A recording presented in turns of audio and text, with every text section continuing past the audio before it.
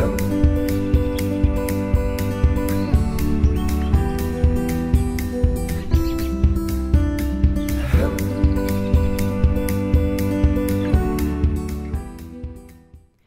morning, everybody. This is Teresa from the Butterfly House Bed and Breakfast in Madison, Indiana. And this morning I am very excited to share with you some updates on the latest project that we've just completed at the Butterfly House. So we just recently did at least a partial renovation of the kitchen, and we are so pleased with how it turned out, and I'm excited to be able to share that with you. During the course of the video, you're going to see some pictures of the before and during and after.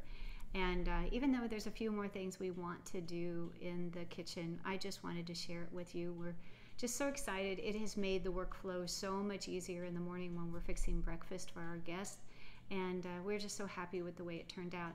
Of particular interest are the frescoes that are in the kitchen, and I am probably at some point going to do a complete video on just the frescoes and the history that we know about them. But we really love the fact that the carpenter that we were working with was able to offset them with a frame so that they really highlight, and I think that just really makes them stand out for the beautiful works of art that they are.